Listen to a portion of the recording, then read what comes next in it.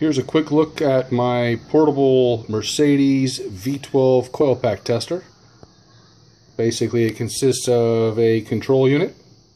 We have a connector that'll plug into the voltage transformer, which sits top center on the engine. We have our 12 volt and ground connector, which will connect to the battery.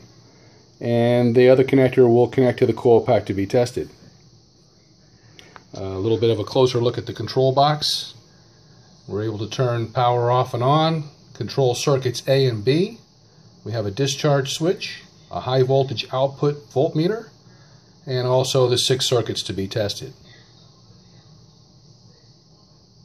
Here's a quick breakdown and demonstration of the portable coil pack tester, again in its development stages.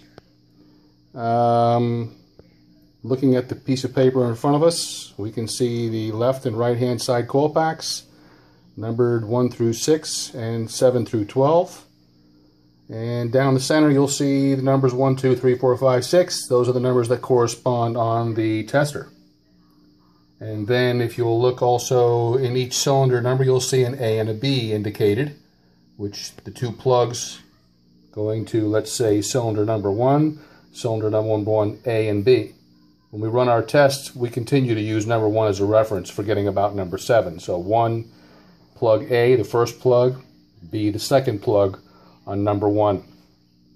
So this correlates here. We have an A and B switch to switch between the 2 plugs.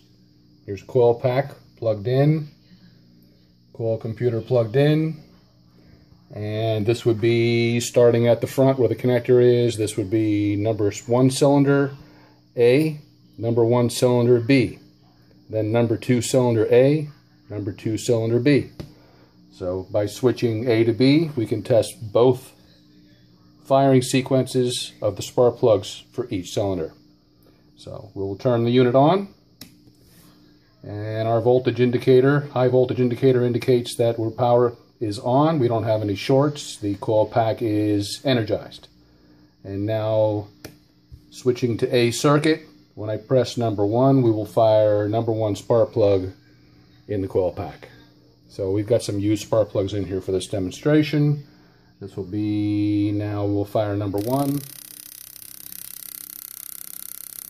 And then switching the switch to B, we would push number 1 again, and we will get the second plug firing in that cylinder.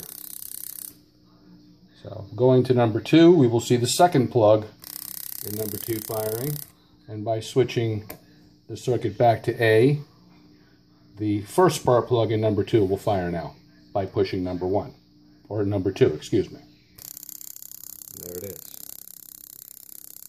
So in the prototype model, we have also a discharge feature. Once we've powered down, we can rapidly discharge the high voltage by switching this over, and therewith very quickly we can unplug and plug in the next unit to be tested.